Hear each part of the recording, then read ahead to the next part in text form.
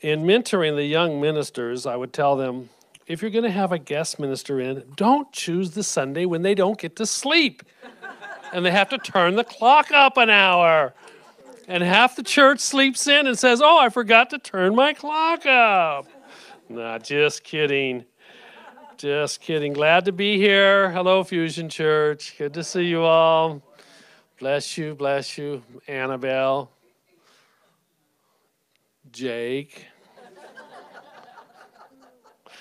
The Lord is good. It's a privilege for me to come, to share, and to be with you. I'm so happy to have my wife of almost 45 years in a couple months, Mrs. Val. I'm really blessed. I have 5 wonderful, wonderful children. All love God, love the church, love the kingdom of God, love the Word of God. I have 13 wonderful grandchildren, some of whom are here today. And some may be in the other section of the church with the children, because I don't see them all, but I'm sure they're around somewhere. Where'd Sloan go? And kids. Annabelle, I see. Where's Thaddeus?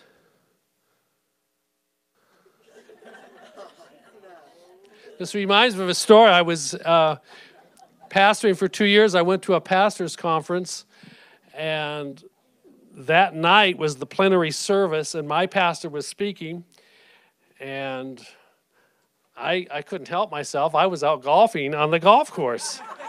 And so that night, my pastor was talking to all this group of pastors, a couple hundred pastors, and he wanted to talk about this son in the faith, me, who had started this church down in Poway. And he says, I want to tell you about my son in the faith, Doug Balcom, who started this church. Doug, would you stand up? And no one stood up. And then he said, where is he? Where is he? And my wife says, he's golfing.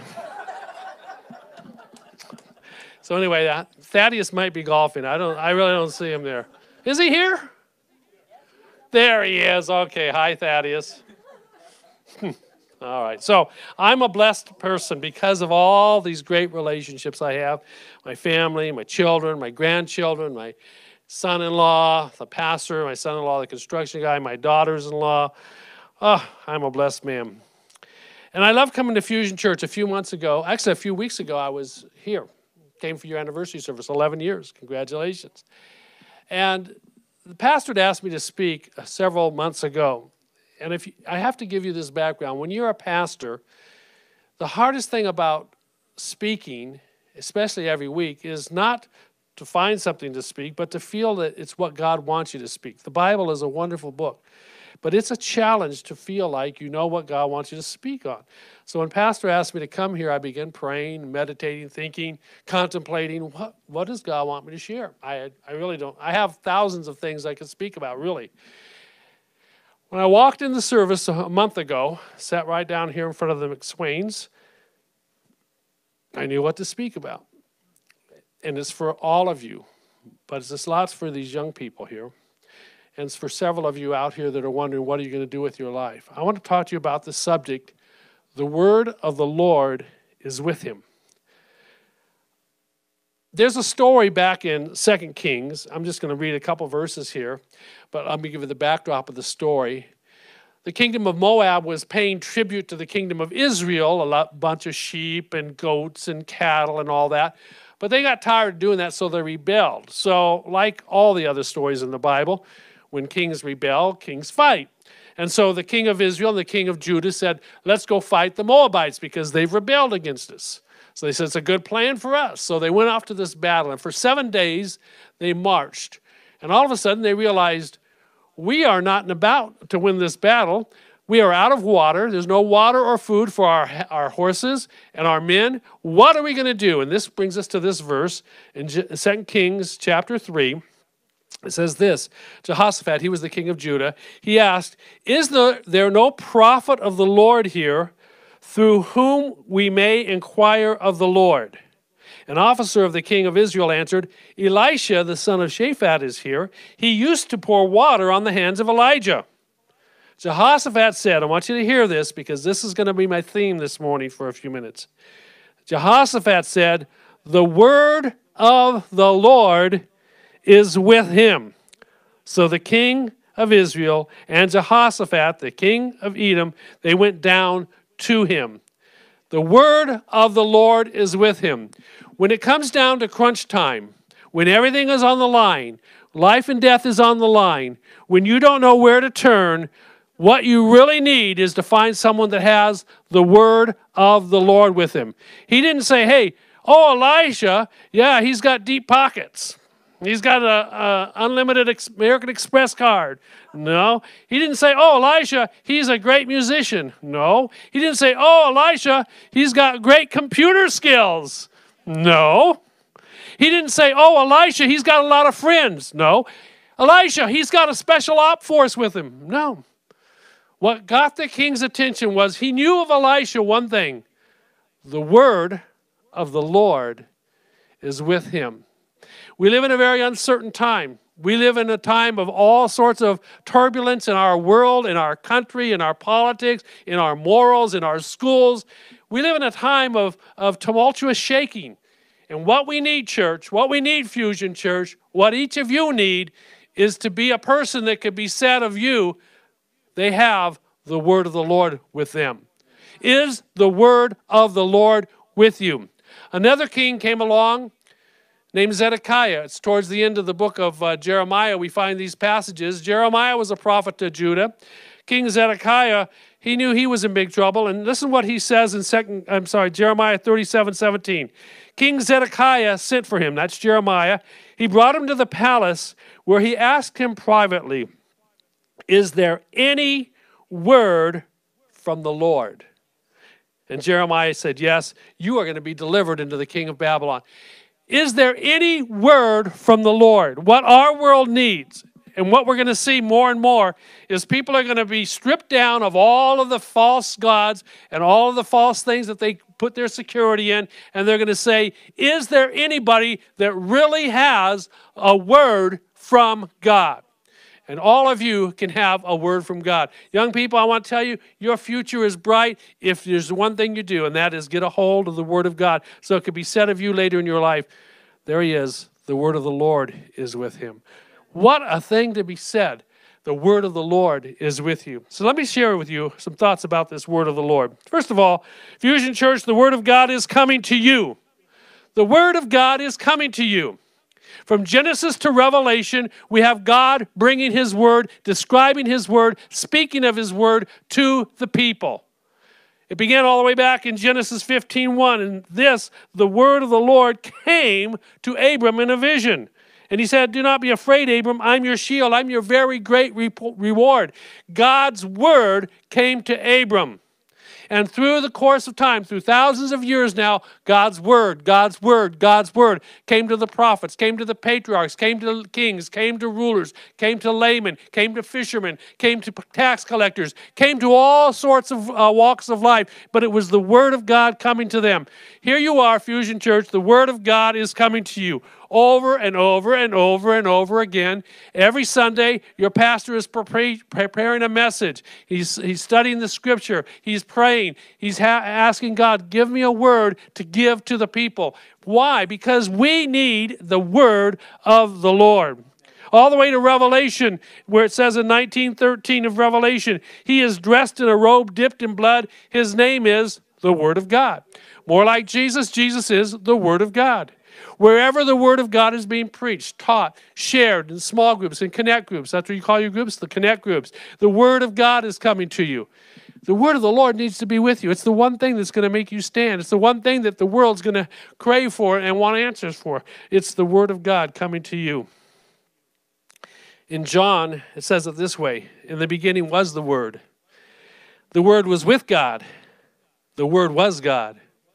He was with God in the beginning. Through him all things were made. Without him nothing was made that has been made. And in him was life, and that life was the light of men, the light of all mankind. And that light now shines in the darkness, and the darkness has not and will not overcome it. Jesus is the Word. You're studying about more like Jesus. Well, Jesus is the Word. Jesus is the one that said, man shall not live by bread alone, but by every word that proceeds out of the mouth of God. To be more like Jesus is more serving, to be more sharing, to be more compassionate. But to be like Jesus is to be full of the word, where the word of the Lord is with him. Wherever Jesus went, the word of the Lord was with him. He went and he taught in the synagogues, and they said, wow, he speaks with authority. He speaks with power. He speaks with knowledge of the Word of God, because he was the Word of God. When he walked with the disciples on the road to Emmaus after the resurrection, it says he opened to them the Scriptures, and their heart burned as he opened the Scriptures. Why? Because the Word of the Lord was with him. Church, Jesus wants you to be full of his Word. He wants the Word of God to keep coming to you. You can find places to study the Word. I understand the new ladies' Bible study. Roxanna McSwain is teaching a ladies' Bible study. Hello, McSwains. I can remember almost one of those standstill moments in my life, and there's several of them. But one of them was when I went to the door of Roxanne's house, making a pastoral call. It must have been almost 40 years ago now. Over to their house on Echeverry in Ramona, and I knocked on the door. And I began to share with this lady who had visited our church the story of the parable of the sower, where he sowed the Word of God. And I said, you know, the Word of God comes, but the devil tries to steal it away like the birds of the air. The ground wants to crop up with weeds so it doesn't make the Word productive. But I said, if you'll get a hold of the Word of God will get a hold of you and your husband, you will bring forth fruit. That's over 40 years ago. These are lifelong friends of mine. I salute you. I give thanks for you. You guys are a blessing. Get in the Bible study. You're talking about a woman who for 4 decades has been receiving the Word of God, studying the Word of God. This church has all kinds of leaders. Your elders are people that know the Word of God. They're not just new converts. They know the Word of God. Find people around you that have studied the Bible and can explain to you the Scriptures, because you want it to be said of you, the Word of the Lord is with them. Well, not only is the Word of the Lord coming to you, but the Word of the Lord now will prove you. It will prove you true.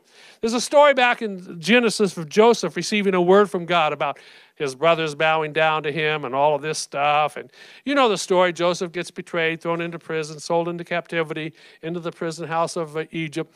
But long story short, Joseph became a great deliverer for God's people. But Psalm 105, verse 19, says, till what God foretold came to pass, the word of the Lord proved him true. So let me talk about this.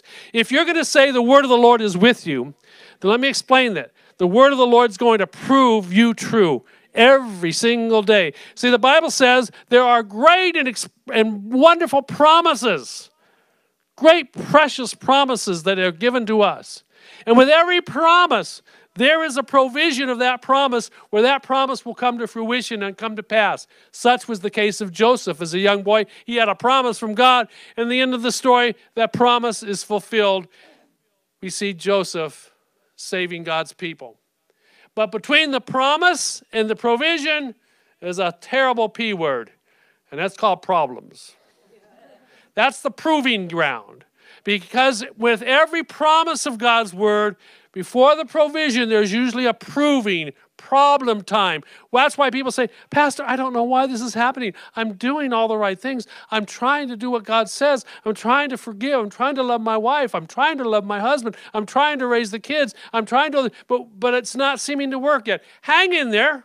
Keep working the promises of God, obeying the Word of God. Let the Word of God prove true and prove you true, because ultimately there will be the provision of his promises. Go through the problems. Don't give up in the middle of the storm. Could you imagine if Joseph said, well, I guess those dreams were not from God. I guess it's never going to come to pass. Here I am in slavery in Egypt. Here I am in the jailhouse of Egypt. Here I am with nobody knows who I am. If those things happen in your life, those are problems. But they only are the proving ground until the answer comes.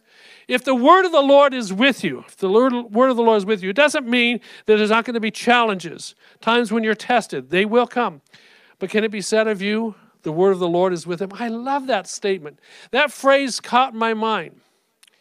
And it's in my heart this morning, because no matter what you do in life, no matter what accolades you get, no matter what praise of man you get, no matter how many degrees you get in education, no matter how many scholastic awards you get in athletics, no matter how many music scholarships you get for your music, the thing that's going to matter ultimately, long term, is, will it be said of you, the word of the Lord is with them. The word of the Lord. It's more valuable than anything else. Well, God will reveal himself to you through his word. As a pastor, one of the things that people used to say to me all the time was, Pastor, I don't know what God's saying to me. I don't know what God wants me to do. I don't know what my future holds. Get into the Word of God. Let the Word of God get into you. Be a person, be a man, be a woman who has the Word of God with you, and then you will hear God speak to you, and God will reveal himself to you. 1 Samuel 3, this young man, Samuel, this little boy in the temple of the Lord, it said, the Lord continued to appear at Shiloh, and there he revealed himself to Samuel through his Word. The prophet Micah said that in the last days there'd be a famine, not for water, not for food, but for hearing the word of the Lord. We live in that world now. People are running here, people are running there, they're turning to this, they're turning to that. They have their Alexas, their Googles, their answers on their fingertips and on their smartphones and all that stuff. But they don't find any word from God. And they don't find any revelation of who God is or what Jesus is doing, or is Jesus real, or does he love me? I want to encourage you today, find out through the Word of God. Let him speak to you. Let him open the Word to you. Let him reveal himself to you. This verse is going to be your memory verse. I saw it in the bulletin as I came in this morning, 2 Timothy 3:16 and 17. All Scripture is breathed by God. It is useful for teaching, rebuking, correcting, and training in righteousness, so that the servant of God might be thoroughly equipped for every good work. If you want to be prepared, ready for every good work, ready to be like Jesus, what you need is the Word of God. All Scripture, all Scripture, all Scripture, all Scripture. There's a lot of crazy ideas out there. Well, I'm only of what Paul says. Or I'm only of what Jesus said in the Gospels. Or I don't look at it all in the Old Testament. No, all Scripture, it reveals who Jesus is. Paul said, I did not keep myself from declaring to you the whole counsel of God. Be a church, be an individual who knows the whole counsel of God. God will reveal himself to you through his word. I love 2 Timothy 3:16. There's so many great things that you could just do a whole message just on that verse. One of the things I like about this phrase here, correcting and training in righteousness, it was a nautical term. And of course, in the Bible days, they didn't have all the kind of transportation we have now, obviously, but they did have ships. They did have sailing vessels. And it's a nautical term that is used here, that when the ship was listing to a side or another, they would adjust the sails so that they would catch the wind right and they would be back up. And sort of like tacking, if you've ever been in a sailboat and tacked up through a harbor or something like that. That's the idea of correcting, back and forth, correction in righteousness. And what happens in our life is we get off kilter. We get over, we almost tip to one side or another. But if we're in the Word of God and we have the Word of God coming to us, it keeps correcting us onto the right path. And the result is, it says here, you'll be thoroughly equipped for every good work. The Greek word for there, and I'm not a Greek scholar, but I learned this. It means you will not be a dry stick. You will be a fresh light. You will be fresh. You will be spiritually fresh. Have you ever been around people that are just stale? I'm not saying that they smell stale. They might smell stale. But, their spiritual life is stale. There's no zeal. There's no passion. There's no pathos. There's no energy. There's no excitement about who God is or the church or the kingdom or the Bible or Jesus. That's stale. But if you're in the Word of God, you will be fresh. That's what it says. All right. Fourthly, the Word of God needs to be in our heart and in our mouth. If the Word of God is with you, the Word of God needs to be in you and needs to come out your mouth. We understand the power of confession and speaking the Word of God. All that thought comes back from Deuteronomy. Way back under the book of the law, Deuteronomy 30, it says this, I'm commanding you today. It's not too difficult for you. It's not beyond your reach. And by the way, church, what I'm talking to you about today, it's not beyond your reach. It's not too difficult for you. It's not up in heaven that you have to ask, who will ascend to heaven to get it and proclaim it so that we may obey it? Nor is it beyond the sea so that you have to ask, who will cross over the sea and get it, proclaim it to us so we may obey it? No. The Word is very near you. It is in your heart, in your mouth, and in your heart that you may obey it. Is the Word of God in your heart? Is the Word of God in your mouth? Are you full of the Scriptures? Are you full of the Word of God? Is the Word of God with you? Can it be said of you, the Word of the Lord is with them? Some of you young people here, and I'm saying young people, those of you under 20, and there's a lot of you under 20. Your future, God wants it to be said of you, the word of the Lord is with you. From this church, this local church, right here, this Fusion Church, God wants to raise up some missionaries and some pastors and heralds, preachers of the Word of God, the truth. He really does. I want all of you to consider this. When you leave this morning and when you lay down tonight to go to sleep, I want you to ask yourself the question, can it be said of me, the Word of the Lord is with him? In every stage of your life. I was a preacher and pastor for over 40-some years with the other ministries I was involved in. Now I'm kind of retired. I live out in the desert like a hermit, like John the Baptist, except I stay away from the locusts and stuff. But anyway, I now have a flock that's different. I live on a golf course and I golf, and McSwain still hasn't come out and golf with me up there, but I golf with these old guys, and they're all retired. Most of them have money, but they don't have God.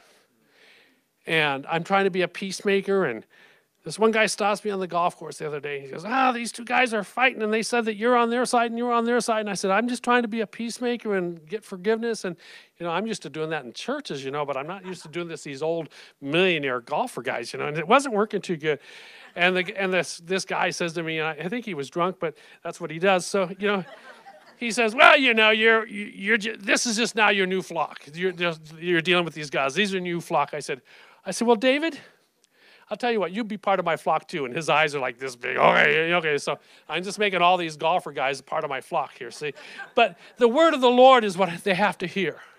They have to somehow they've never been in church. They don't know the Bible. They don't know anything about Jesus. Some of them have Catholic backgrounds. Some of them have, when I was a little kid, took to church by grandma. But they don't know. But what they need is Jesus. What they need is the Word of God. And all I can do is be a light and have opportunity and have a word in my mouth and in my heart and be there. And that's all you can do for whoever God puts you around. Whether it's some retired people, whether it's people at school, whether it's people you work with, whether it's people in the military, wherever, you need to find out how you can have a word in your mouth. You can have a word in your mouth. Is the Word of God with you? The world needs the Word of the Lord. How much they need the Word of the Lord. They hear so much nonsense. No common sense in our world. Very little common sense. It's just the stuff that you hear on the news and read about and what people are. It's just no common sense, no spiritual sense, no moral relativity. There's just an absolute void in our society today. What is the answer for that? Yes, we're to be a light. We have to keep shining, like your sign says there. We have to keep loving people. Yes, we have to keep serving. Yes, that's all part of it. I like to tell our church at home, we're putting a face on Jesus, because the only face that the world sees of what Jesus is like is what they see in you. The only face that they see of what Jesus, Christianity is really, truly like is what they see in you. Paul said that you are the living epistle read of all men. You are the book, the Bible they read, because they're not going to go home and get out their Bible and start reading it, but they're going to be reading you all the time. And the world needs what you have. And this verse in Ezekiel 37:4 is the story of the prophet who was taken to a valley that was full of dry, brittle bones. And they were dead bones. And God challenged the prophet. He said, Ezekiel, son of man, can these bones live? It didn't look like they could live. I mean, can you imagine a bone yard, a skeleton yard, dead bones? And someone says, can they live? I mean, there was no body. Just bones. But Ezekiel gave the answer that all of us should learn to give when we are posed by a question of insurmountable odds or unmistakably a miraculous situation is needed. And the answer was this: God, you know.